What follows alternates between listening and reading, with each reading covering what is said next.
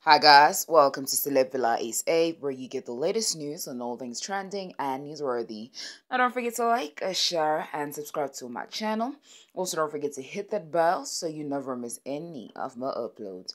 One thing about Nota and Beloy is that he says some of the wildest things at times. He is known as that controversial person who just speaks his mind, where at times some of the things he says are often taken out of context.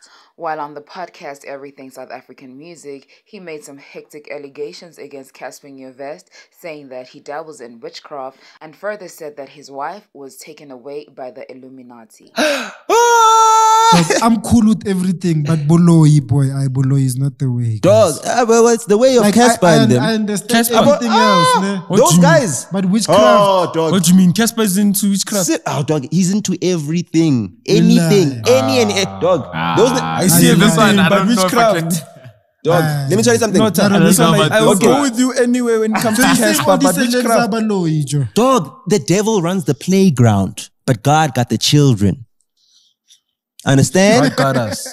Nah, I don't understand. No, but I know God got us. No, you didn't hear that on Donda? Nah. The devil run the playground, but God got the children. God got us. No, fair. Yeah, dog. Witchcraft is real, bro. It's real, dog. This is the Illuminati, dog. The Illuminati took my wife. What? Nigga. The Illuminati. And they think...